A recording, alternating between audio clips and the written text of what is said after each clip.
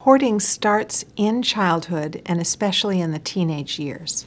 So there are cases reported of hoarding in children, and certainly treatments reported for children with hoarding disorder. But for the most part, most people who come in seeking help are probably age 40 and older, often in their middle 50s, so in midlife, and often older adults.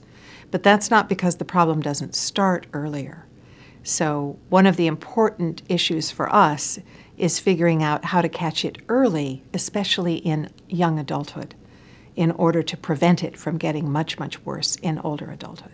In children and adolescents, we would often see very strong emotional attachments to objects, and sometimes an idea called anthropomorphizing, in which the individual imbues the object with human-like traits.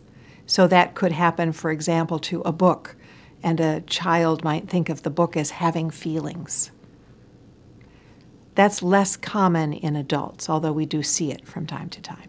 One of the characteristics that we're fairly commonly seeing in people who have hoarding disorder is an early childhood experience of a somewhat more chaotic upbringing where they may have moved a lot, or they may have had early losses of caretakers, people who died or people who left or moved in or moved out.